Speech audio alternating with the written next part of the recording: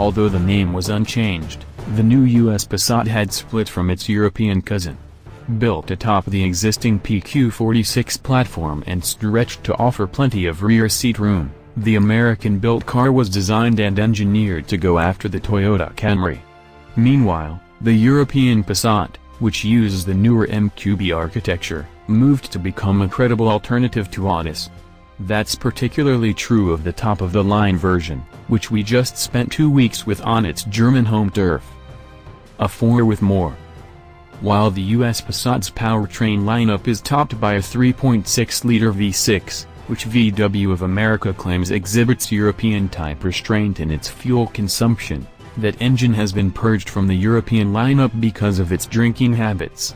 The range-topping Continental Passat comes with a 276 horsepower turbocharged 2.0-liter inline-4.